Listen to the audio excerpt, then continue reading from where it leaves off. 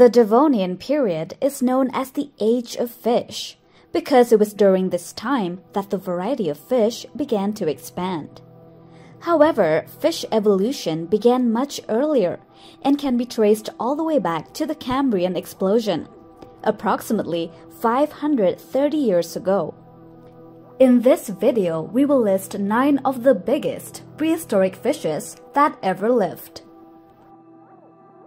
Number 9 on the list, we have Eusthenopteron. This was a genus of extinct lobe-finned fish. Eusthenopteron evolved near the main line of evolution that led to the first terrestrial vertebrates, the tetrapods. It was 1.5 to 1.8 meters long and an active carnivore with numerous small teeth in its broad skull. The powerfully built pectoral and pelvic fins of Eusthenopteron are its most distinguishing features. This fueled early speculation that it could crawl out of the water and onto land using these fins. As a result, some consider Eusthenopteron to be a link to the early tetrapods.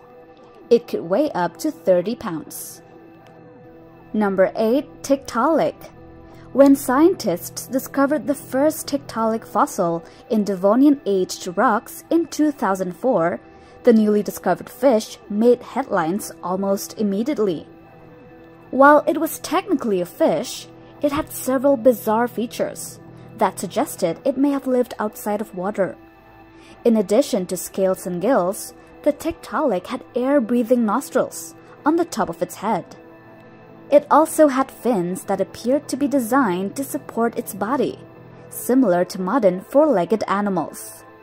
Its unique combination of characteristics makes it an important evolutionary link between regular fish and their four-legged terrestrial descendants. It was around 2 to 3 meters in length and weighed up to 220 pounds. Number 7. Hyaneria. Hyaneria was one of the world's largest lobe-finned fish, measuring over 2.5 to 5 meters in length. The estimated weight was 4,409 pounds. Hyaneria swam in estuaries and rivers of the late Devonian period.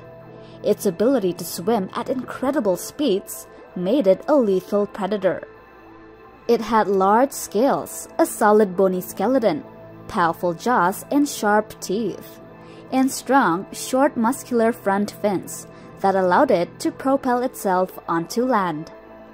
They were able to survive on land for short periods of time by using their air bladders as primitive lungs, which would have also helped them thrive in oxygen-depleted waters. Number 6. Mawsonia. Mawsonia is an extinct prehistoric coelacanth fish genus.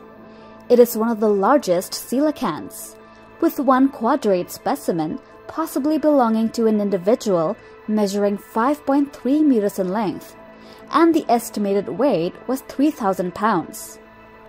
It was most likely a dominant aquatic predator, consuming any available prey items, such as other large fish and larger invertebrates that swam in and between river bedrocks. It was thought to be a potential prey item for Spinosaurus, the top predator of the Kem Formation, which Mawsonia inhabited. Number 5. Zoophactinus. It was one of the largest bony fish to have ever lived, and was truly a monster. It was about 5 to 6 meters long and looked like a toothy, oversized tarpon. Zoophactinus is frequently described as a voracious predator. It would have eaten whatever it could get its teeth on.